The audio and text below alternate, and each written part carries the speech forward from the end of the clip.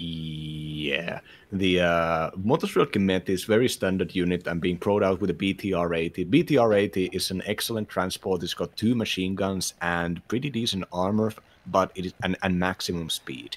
But unfortunately, it is also 35 points, which means that it's just a little bit more expensive than the stuff. So you can't really afford to have them and not do anything with them. But speed, the 81 kph outside of the roads on off-road means that the BTRs are able to close in and engage infantry units and then run before the infantry units as friends arrive. And microing BTRs, especially in the early game, can get you a lot of free kills. And there are a lot of infantry units on the West German side, such as the Sicherungs, the security troops, and the and the Pioneers, which don't have AT weapons. So parking a BTR next to them can be a free kill for you, and that is what the way you can easily get the BTR's cost back. But the main fighting force of the 27th will have to be the T-80BV forces supported by the Tunguska and Tor and Strela air defense, and behind them the Conqueror's M high-tech ATGM missiles with 23 penetration, and I don't know if you see them yet, but I'm sure we will, the possibly the best IFV in the game, the BMP-3. The Bradley does beat the BMP when it comes to penetration, because the TOW missile has 25 penetration, the BMP-3 only has 18, but the BMP's missile is longer range, it's faster, so it can kill other IFVs very easily, and the BMP-3 actually gets 2 cannons. It gets a only HE, not armor-penetrating 100mm cannon, and an advanced 30mm autocannon. Yeah, This means that on very long ranges, BMP-3s can bring out massive HE damage, even on fortified enemy infantry. West German infantry tends to be large squads, but this the BMP-3s will be able to eat those things up, I think. yeah, well, yeah, and it also has a lot of small squads. Like it is both extremes, like either 11-man Jaegers or 5-man Panzergrenadiers. And I like that Perfex is going for the northern zone, making it a bit more easier for him if he captures that by forcing Yukiport to be more aggressive in the south. And having those Conquerors M, having those long-range BMP-3s with long-range ATGMs means that those Leopards need to roll on top of you, and that's not where they feel comfortable. Like, Leos are super allergic against anything ATGM-like. Their frontal armor is not the best. Even the Leo 2A3, out of the heavy tanks with the lowest frontal armor, and they all lack side armor. So if an ATGM lands in one of their side armors, they often get killed one hit. The Conquerors and Conquerors M, they're killed in one hit. The Bastion nearly gets them one hit. So all of that would be problematic. And yeah, Yuki will have to use the speed of the Leos here to really maneuver around nicely and get some flanking attacks maybe going on, and use the concentration that you can create with the fast and easily repositionable Leos together with the great AA defenses there with the Gepards that can help them out as well. But yeah, I feel like it's a great idea from Berthex to capture the northern point. Yeah, Berthax wants this game to go on long. Berthax wants to have entirety of the tank and infantry tabs on board before fighting happens.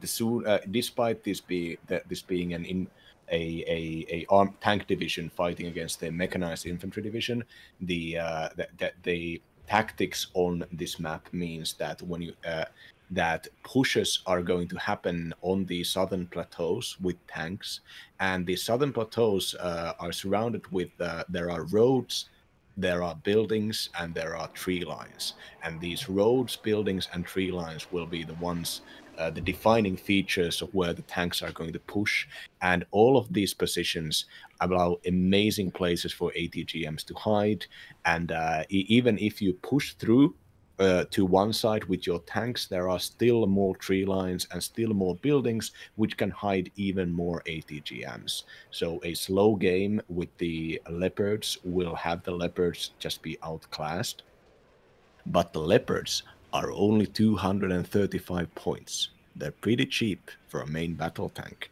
And if you can start taking out, getting the powerful guns of the leopards close, getting kills against the, or just disabling them, forcing the BMP3s to push back. BMP3s are very expensive; they're like 90 points, and the snowball effect is absolutely possible. Yeah, and yeah, this is really going to be interesting. Only that one outplayer in the north is an interesting decision here by Yuki, and that means the striking force in the south will be a bit stronger than the one of Berthax. Even that one not going to the north. So yeah, Yuki just surrendering it means that Yuki really will have to play for that open ground zone in the south. But if he can break through it, he has a great shot on that link between Delta and Bravo, and that could be a big threat. Yeah, the 27th has also some of the most versatile and powerful artillery in the game. They have multi-launching rocket systems, grants. They have fast-firing, fast-traveling, self-propelled automated fire control motors, and they have they even have guided shell 154 millimeter self-propelled guns. Fifth Panzer does have pretty all right artillery, but Berthax's side is just way more powerful here, and artillery, of course, gets more powerful with time. If you look at the Charlie and Alpha area, the sawmill and the road down from the sawmill down to the big town, Yeah, that's an attack vector that will that if the game starts grinding out, if Yukipo pushes somewhere and overextends, puts too many troops into an offensive, the having control over the sawmill will the sawmill, first of all, it's easy to defend up north because there is the tower which will allows you amazing visibility, and it's easy to defend with small amounts of troops, and a lot of people don't attack it. But Berthax can possibly use it as a vector to quickly use the artillery to smoke some key positions in the town and drive down troops with the BTRs into the town. And contesting this town will force any mechanized, blobbed up armored forces of Yukipo to start moving into the defensive. The blob tactics are notorious with 5th Panzer because, like I said, they can bring out their tanks just a little bit earlier, which feeds, and the fact that they also have a lot of units, a lot of mechanized units, self-propelled AA and such, that the blob tactics are just pretty powerful. The way, in my experience, you want to counter a blob is you stretch the blob. You don't engage the blob on the blob's terms. You try to fight on secondary fronts. You try to pull out units and you try to gain ground when the blob is on the other side of the map. And Berthax is a very smart player, and Berthax, in my opinion, does have the preferential division pick as long as they can get the game to last for a long time. Yeah, if they can avoid getting engaged by the blob and maybe also kind of mitigate their strength by using ATGMs from long range. That's one of the issues of the 5th Panzer. They, like the British divisions, have mostly only Milans. Milans do decent damage, but they don't have the best range. They have the lowest range of the long range ATGMs, and the 2,800 meter range, especially of the Bastion, means that in IFV versus IFV fights, your BMP3s often can engage first and then get the kill onto the enemy martyrs before they can come close. So yeah, if you can find those angles here to put your long range ATGMs as Berthax, that could be really helpful. And yeah, here we go. Final game potentially, as it is Yukipo already on match point here. So Berthax will have to win this here to keep the game up. Let's see if we will have a series of hands. Once more, thanks to all of you for supporting us all season through. Thanks for all the new follows throughout the seasons, for all the new subscribers as well. If you have a Twitch Prime laying around, consider leaving it here. Also, if you haven't followed Chloride yet on his channel, check that out right now as well. All in the description down below on YouTube, in the chat right now on Twitch. So yeah, let's get into the action here. Both sides moving in. Aufklärer and BO105, they're really aggressive, but the victory of getting the North for free will be quite helpful here for Berthax in the early game. That BO105 though is an interesting playstyle. Yeah, BO105 is it is a light Will find the kill there? unarmed. That would be big. Okay, good reaction there. Quick Okay, reaction. Spetsnaz getting out alive and losing the gas is not important at all. So yeah, really important. With 1 AAPs coming up in the rear, so the BO105 will be pushed back eventually. But yeah, pull him a cheeky there, get out alive as well. The BTR stays alive for now as well. Yeah, very aggressive coming. The BO105 Par 1 helicopter out there trying to pick out the infantry early game. If those kills would have hit, those would have been massive advantages. But right now, the Fernspeer and the Jägeraufklärer, the Jägeraufklärer actually up vetted, which is rare. Generally, you see recon infantry at 0 vet, but these units have been up vetted, which means that I think this is a purposeful and aggressive. The Merschek-Waffe coming up. Oh no, that's 3 stacked up infantry. 2 of them going down. 1 of them getting really low. The Tor cannot retaliate. First missile disconnect. Second one does connect as well. So yeah. The early game here will go in favor of Yukipor. The trades in favor of Burfax, though. Burfax's reinforcements will be better now than the ones of Yukipor. Yukipor trading a potential advantage now for a lower amount of forces in the upcoming minutes, as that Metzgerwaffe is gone now. The reinforcements of Burfax now on the way. BMP3 units and co. Yeah, here we go. The lovely BMP3 long-range ATGM, long-range support weapon, and a decent autocannon next to that all at once. But the infantry numbers here, a bit lackluster now on the front line. So let's see if Yukipor can entrench in this frontal zone. Very heavily, Burfax buying 2 tanks, 2 T-80s, and getting them close. The West German infantry don't have good AT weapons. The only weapon really that can do anything here would be the Milan 2, and the Milan 2 is a weapons team. And Panzerfaust 3 is not being used by 5th Panzer, they're only in 2nd Panzer Grenadier. And so the T-80s can be pretty close, pretty reliably, as long as they don't get side shot. And the T-80s also, of course, earlier on we saw the T-80UDs, which are the highest tech, heaviest, but these are the standard T-17 armor gun tanks with the older ammunition, so only 19 penetration. But on close range, one of the most important things is rate of fire, and the Soviets do have the autoloaders, whereas the West Germans don't, so cohesion will not matter when it comes to rate of fire. The Leos start on 2 veterancies, so they have a higher rate of fire already. They start with 11 rate of fire there, and they are the better tank-on-tank fighting action unit. Like, they don't pay for extra side armor, they don't pay for extra machine guns, they don't pay for an ATGM, so the Leos are the most efficient tank-on-tank gun tanks in the game at the moment. Leo 2A3 and Leo 2A4, and the TADVVs need to be careful there. That engagement didn't went Burfax's way. The 2 heavy tanks of the Bundeswehr there really doing a fantastic job.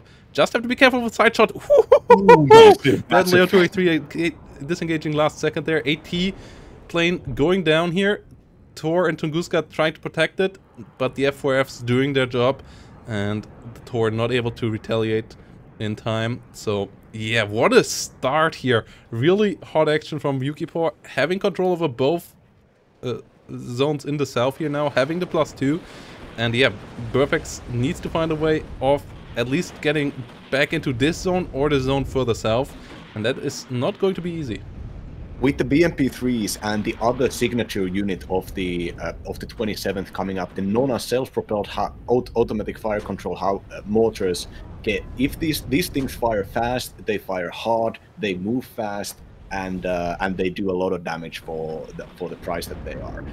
On this range, firing at buildings, they can very reliably. They can quickly aim at 24 seconds, and they can do large salvos. BMP2 gets a hit here in the south, barely survives. Panzermörser being shot at. I think the Nonna should try to fire on units on the front line next. The TDBVs and Leo 2s all still alive. Milan 2 there pushing up quite far in the south, getting the kill into the BMP2. The Modra might be able to find them if they move into the building again. No reaction there from Burfax. Burfax not quite realizing what is happening here. So good pick off here for Yukipor. And yeah, Burfax's frontline units currently not looking that strong here. A bit. Yeah, the Oh, Leo but 283 leader goes down though. What killed that? well, could it be the Metis something? I think no, there's nothing there. I think it must have been the TADBVs with long range ATGMs. Yeah. Yeah, it has been the TADBVs. The Leo 283 leader went down there on the open field. TADBVs getting a nice snipe. Okay, that is big. Yeah, that's the classic side shot issue, I think, happening right there. So that is the kill that Burfax needed here.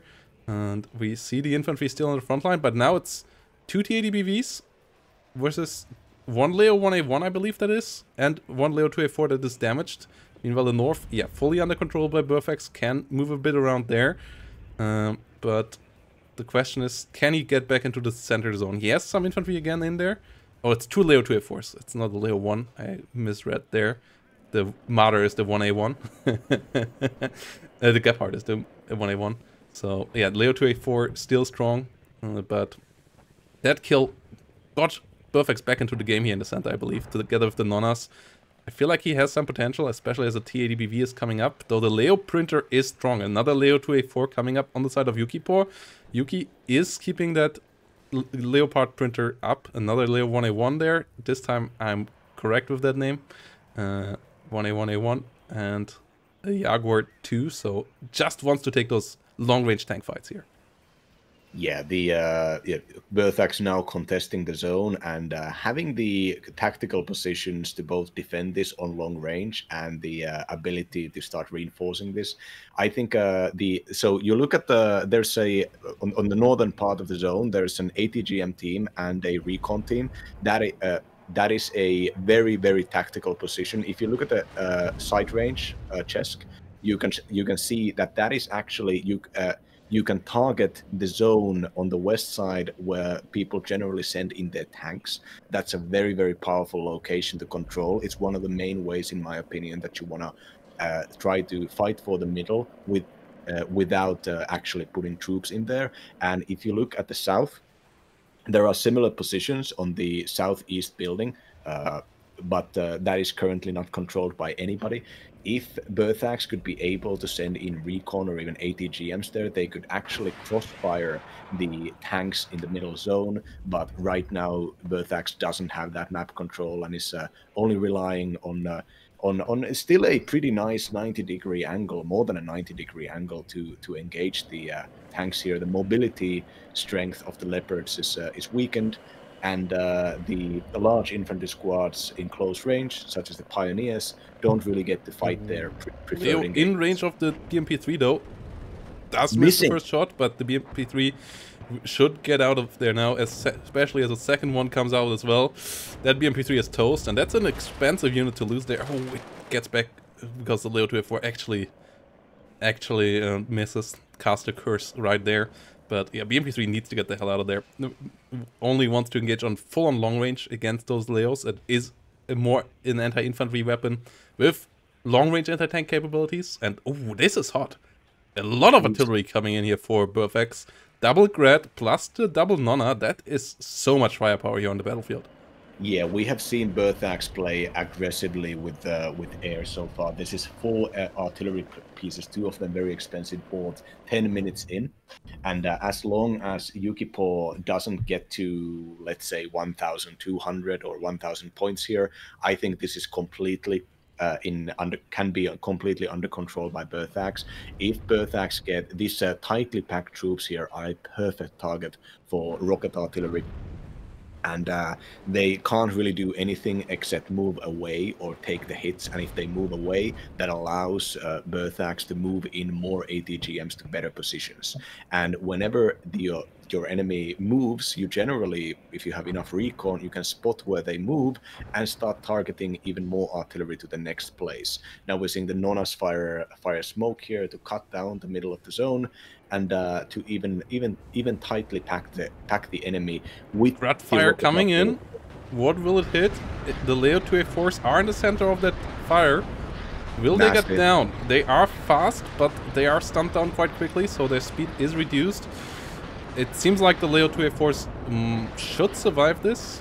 Pioneers going quite low as well though, and they will be out for it. One of them even routed, so will be retreating for a long while. That ATGM, I don't think it has enough time. No, it doesn't have enough time to connect. but might enable a TDBV push here, though the Jaguar in the south is a scary little vehicle there. The TDBV is so far standing still. BMP3 is coming around in the south. Jaguar, is that firing onto the Tor? Yeah, that is firing onto the Tor in the north. The Milan 2 down here, scary as well. Tor disengaging, getting out of there. Milan 2 will get overrun though, so the southern flank here for Burfax might work out with the BMP3 coming up, getting rid of the Milan 2. The Leo 1A1 really stressed out, so its accuracy is in the gutters, and it gets killed off there. Okay, this is really a hectic game right now. Yeah, the BMP3 soft attack, firing at long range, and being able to fire the missiles at all of these lighter vehicles is such a boon for Berthax right now.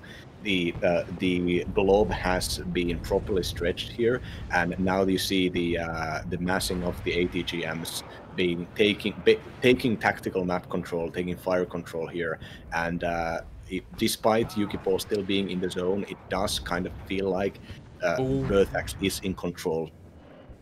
But yeah, the TDBV has to be careful now. Both sides taking a couple of losses. The trades lately better for Berthax, but Berthax still has less units on the front line because of his heavy investment into artillery. Like, that means that he still needs to kill more here. Should wait for more reinforcements. The next salvo of Grad damage being similar to what he just did. And then I think he can push in with the next one, but I don't think he can push in just yet.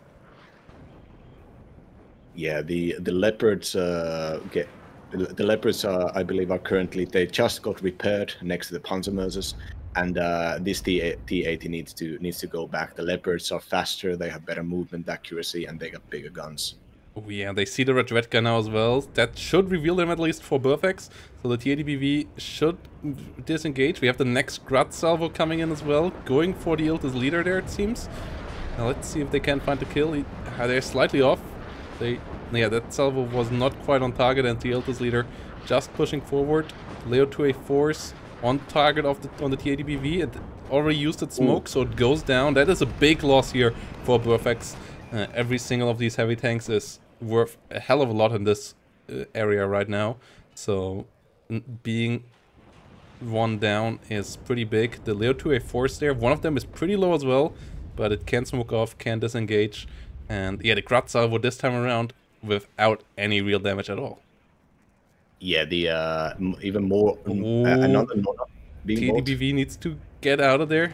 Leo 2A4 quite low as well, but only a single TADBV there. More resupply needs to come in for those. Mi-24 VAT pushing forward, but the Gepard is there to help out.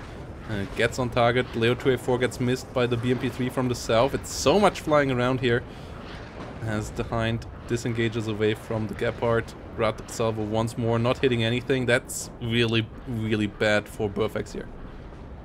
Yeah, I think Berthax, these recent engagements have not gone on Berthax's favor. Berthax does have a command tank on the southeast of the zone, so some amount of map control is being taken by this one. But the ability for the Leopards to quickly move in, take the fight, and run out has been working so far. I think the Berthax, Yukipo understood that the northern side was the ATGM side and is not moving their troops there anymore. Yeah, the artillery here still coming in. The CV has moved though, like that. It seems like Berthax is just guess working with the artillery, and it can sometimes work out. You shouldn't constantly do it though. It's the chances that you are actually missing with it and just wasting ammo is too high. Rather shoot at even maybe low value units that you actually can see consistently. That gives them more payoff. And oh, those Jägers with the Panzerfaust, if they can find a kill into the TADBVK, that would be massive. First one not really getting the kill though, and they will get stunned down here. Not hitting with the second one, and the Jäger Panzerfaust taking a lot of damage, at least forcing the enemy out of there though. Well, it's BMP3s and TADBVs shooting at the Leo 2A4. Another one going really low, but not quite going down. As we see Conqueror's M there coming in for the Gepard and the supply trucks, but not finding the kill either. Somehow a Tor has died at the same time. I'm not quite sure where, but yeah, this back and forth is interesting. really intense here still. Yeah, I would love to see Berthax maybe send in just a couple of two infantry squads from up north to flank into the town, to start contesting the town, to start forcing Yukipor to buy more units outside of this main fight. But so far, oh no! What a huge this sending in the wounded tank. It was so risky, and but fortunately another redundant. Wait, no. Where is the redundant command tank? Is there a push happening down south? Yes, that is where the command tank is. Jaguar with the tow missile getting hit, getting stunned, still hitting after getting stunned. Oh, the tow missile is so powerful. Jaguar managing to smoke itself out. Leopard 2A4 going into the position. And, yeah, this push once more doesn't seem like it will connect here. Yukipor on a strong defensive point. Ooh, the artillery could change this around. At least gets the Jaguar, but the Leo still unfazed there, and the Martyr next to it will help out as well. The Leo's really showing their superiority in direct tank fights here, with the really showing their main gun advantage and the side armor disadvantage of them not being exploited often enough here by Burfax yet. The high speed of the Leo 2A4 plus that 21 penetration gun with great accuracy, even on motion, like that makes those guns so scary. Yeah, the leopard blob here moving in now with four tanks. Oh, Conqueror's M can connect. The TADBV should disengage. Leo 2A3 leader goes down. TADBV, that should be good enough. That's a good trade here. Burfax should be happy, and leave it at that for now. Yeah, another round going in and missing. Artillery coming in for the Leo 2A4 in the south though. So getting some damage there. Yuki will have to keep these guys repaired. Otherwise they start to become really inefficient. Whilst the Gruts being reloaded. More helicopters coming in here. Another Hind with long-range Cocons on the way. Not the greatest damage with only 19. That's the one big issue of the Cocon. But it has long range. It is decently fast. So it still can be quite scary. Yeah, and of course, if you maneuver your helicopter smartly, you can start getting side shots, and leopards are very vulnerable to those.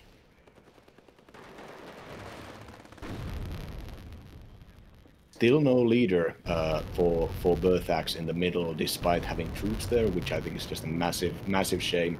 The managing to dodge out the two fighters, landing the plane, and MiG-29 air supremacy fighter following up, trying to use the significantly weaker air tab of the 27th to gain some ground.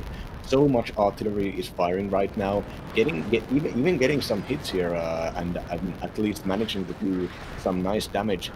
Please correct me if I'm wrong, but doesn't 5th Panzer have a pretty weak logistics tab? Yes, it has not the strongest. It's not super weak though. You should get 3 cards, or at least 2 cards out there as well. But yeah, the Leo's needing to retreat. The MiG-29 gets shut down, so the Hinds still will have a tough time. The Tors and the Tunguskas will have to keep them safe. But yeah, the push south here now is real. Leo 2A4 under fire by the Hind. Missile coming in. Does get it routed. Might allow the TADBVs now to push in, as the other Leo 2A4s not on the strongest spot either. But yeah, there we come in. The F4Fs striking once more. BMP-3 goes down as the Jaguar is still on the flank, and that is an issue. Kind of erratic smoke here out of Yukipor, just making it a bit weird everywhere. Conqueror's M missing as well. BTR-80s and TADBVs giving the fire support that they can, and Burfax at least stopping the tick for now, but the next Hind going down. The AA just not quite pushed far enough forward. Ooh, no, the crit!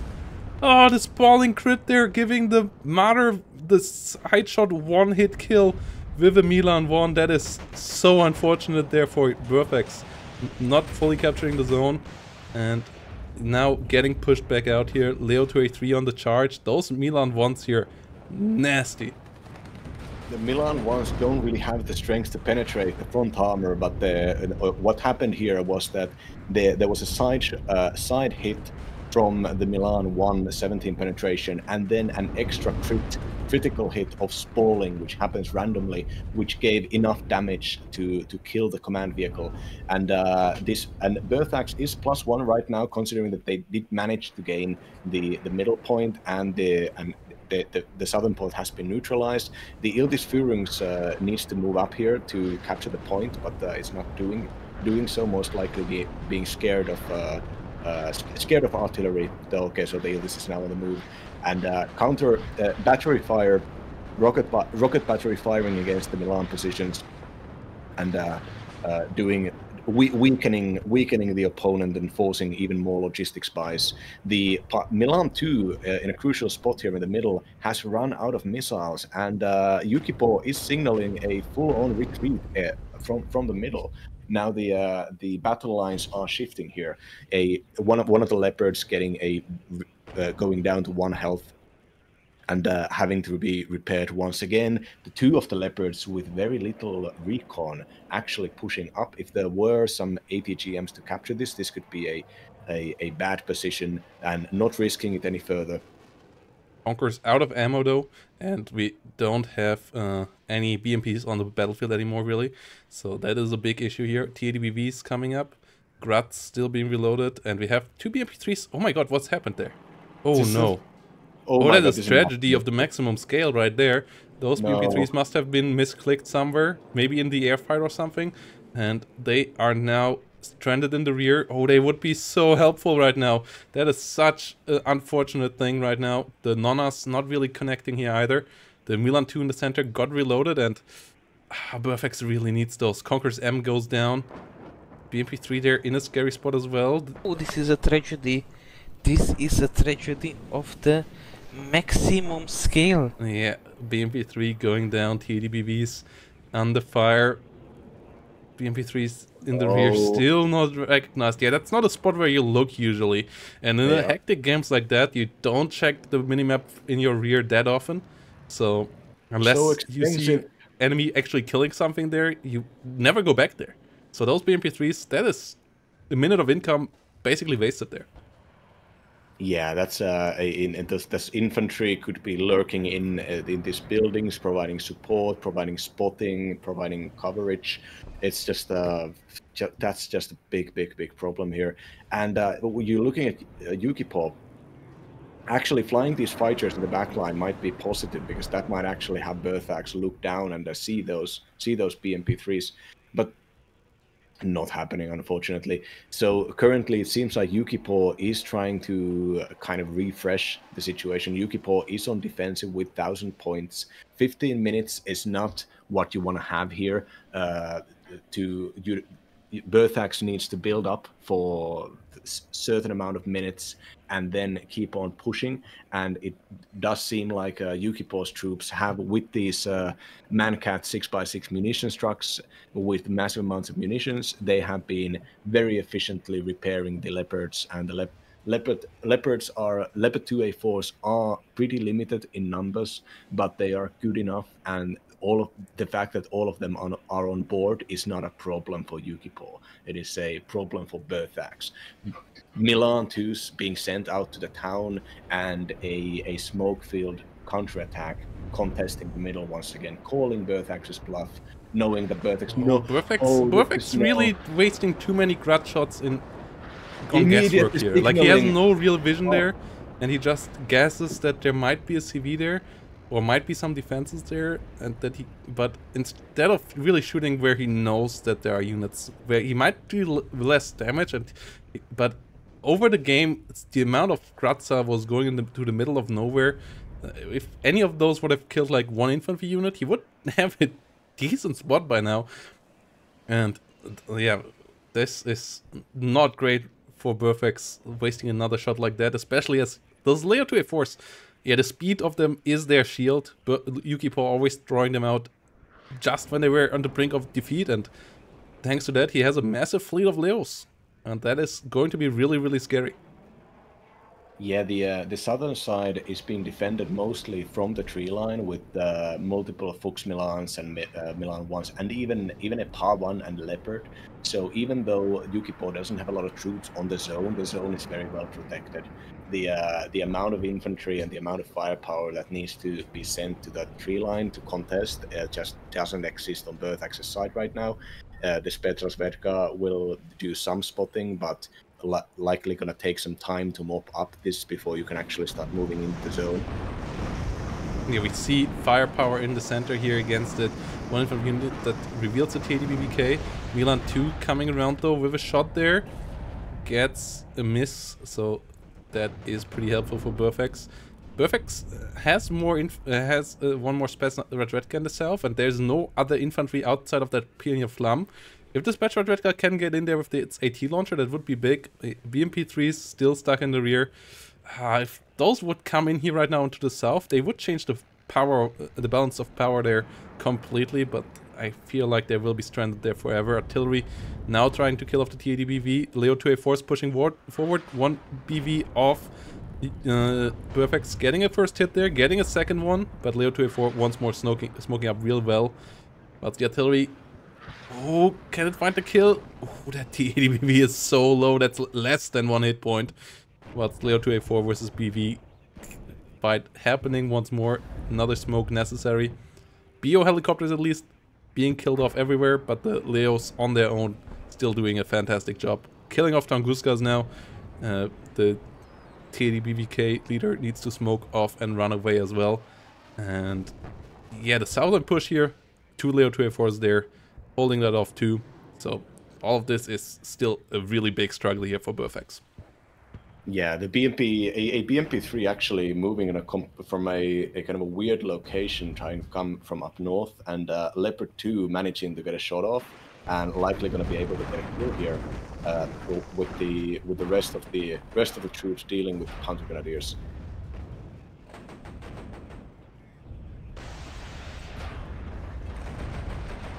Kill here for Yukipo on the leader. This is big. We only have 11 minutes remaining. We have 1,000 points on Black Forest, a map that is notoriously hard to get ticks upon. So yeah, there we go. Burfax surrenders. We have a GG and we have a new champion of WARNO League. Yukipo winning 3-0 with a really dominant fashion, getting the revenge on Burfax for that win of Burfax in the group stage. And he's our new WARNO League champion. Congratulations to Yukipo.